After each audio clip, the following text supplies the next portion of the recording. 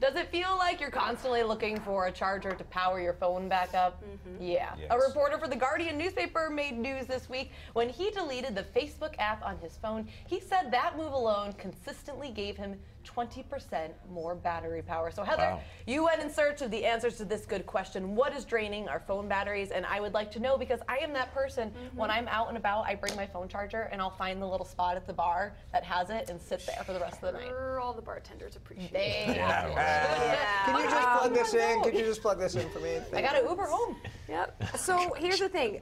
It's going to be different for everybody. You have your phones with you. Do you know how to check the battery usage? Walk us through it. So you go to your settings, and it's different for everybody. Settings, a lot of times, is general or battery, and you go to your battery usage. And it'll pop up and it'll tell you what is what apps are draining your battery. So it's going to be different for all of us, I bet. Well, what about the last 7 days? Like, look for a week average, right? Okay. So Twitter. 26%. And it tells you, that's kind of interesting, it tells you how much on screen and how much is going on in the background. 6.2 hours in the last week? Yeah, sometimes you don't want to put my phone down when you don't want to look at this. But what's the big ones draining our batteries are these apps, these Facebook, Instagrams, Snapchats, because a lot of times they're always looking for a signal. They always want to know where you are. Yeah. They always want to be able to give you the right ads, give you the weather, or tell you the restaurants near you. So they're constantly bouncing stuff off. You know what? The bottom on mine, phone. Who uses the phone? I mean, come on. I think mine is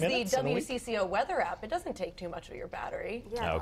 Here's the thing. I like the ad for that. Yeah. There it is. Okay, so do you turn your apps off? I do. I am. Are you obsessive about Some people are obsessive flippers. I forget. So for folks who don't know that, don't do that. That's either swiping it up on an iPhone, or a lot of Androids swiping to the right, turning them off. We had the expert told us, he had a guy come in, he said, I need a new battery. My battery's always dying. He looked at his phone. He had something like 200 apps open. He had no idea that closing your apps. People don't know you can close them. Right. Sure. So, but it's somewhat questionable like how much that questionable. saves. Right. But if it's you something. look, when we talked about the very beginning, if you look at what happened with The Guardian, he took off his Facebook app and used Facebook through the internet, and he saved 20% battery power. So it's probably so irritating to use Facebook. He probably used Facebook 20% less. He could have been, and so it might be just what you're using. Freeing.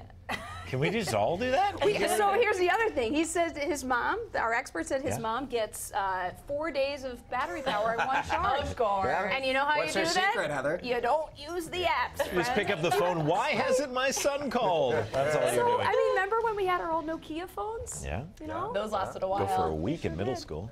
That's great. Middle school. I think my pet peeve is when it's cold outside and the phone just instantly dies. I've been wanting to do that good question. You probably did it, but I've been wanting to do that one. The last good question I did was 5 years ago or something. Did they have cell phones then? I don't remember. They didn't even have phones.